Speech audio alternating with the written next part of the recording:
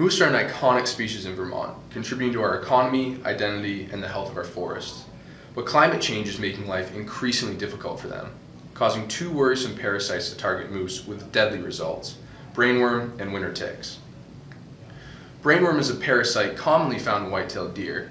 It doesn't affect deer, but it's fatal to moose. Warmer, milder winters have increased deer populations in Vermont, raising infection rates of brainworm among moose. Moose are also being plagued by a parasite known as winter ticks. The ticks have become more prolific as spring and fall weather has warmed. Tens of thousands of ticks can attach to a single moose, causing them to collapse from blood loss and hypothermia after rubbing their insulating hair off in an attempt to rid themselves of the parasite. The ticks spread rapidly in dense moose populations, making a reduction in moose density one possible solution to reduce tick infestations.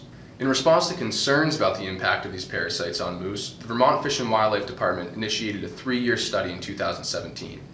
Similar moose studies have been conducted in New Hampshire and Maine, allowing for regional comparison. Biologists placed radio collars on 96 moose in Vermont's Northeast Kingdom, 60 calves and 36 adult females, with 30 more calves expected to be collared in January of 2019. Moose were captured via helicopter by expert wildlife contractors and were collared and released within minutes in order to minimize stress or harm to the animal. The collars allow staff to track the moose's movements remotely and to visit them directly in the field. Field staff have examined collared moose that died during the study to determine cause of death.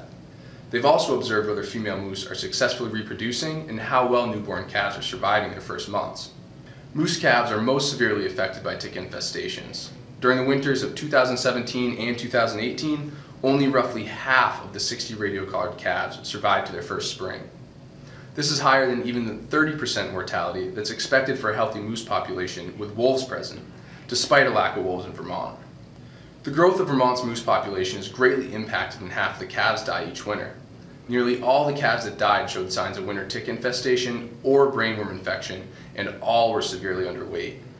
Field staff have hand-counted winter ticks on the carcasses of some calves and have found up to 58,000 ticks on a single moose calf. Adult cow moose have expectedly fared better so far, with 32 of 36 moose surviving. However, reproductive rates have been lower among Vermont study moose than in a healthy moose population. In 2 years of monitoring moose have been averaging far less than one calf born to each cow every year. With healthy moose, this should be over one calf per cow, further demonstrating that winter ticks, while not killing many cows, are reducing their ability to reproduce successfully. Vermont Fish and Wildlife Department biologists hope to learn more about how parasites are impacting Vermont's moose herd. By 2020, biologists hope to devise a long-term strategy to reduce the impacts of winter ticks. This may mean lowering the moose's population, as high densities may increase moose's susceptibility to ticks. These moose suffer greatly before dying, so reducing the impacts of winter ticks will also improve animal welfare. In Vermont, initial efforts to reduce moose numbers into balance with the available habitat may have also reduced these tick infestations, but time will tell.